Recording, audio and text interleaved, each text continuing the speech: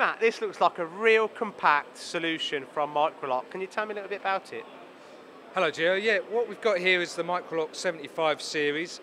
We're really utilising the machine travel. It's a small machine with a small footprint. It's got a 450 by 350 travel, I think.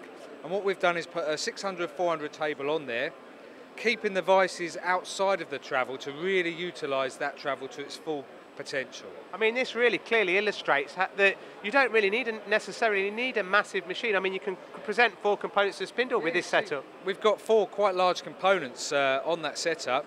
You're doing op 1, op 2, 2 of each coming complete off each go. So it's it's really compact.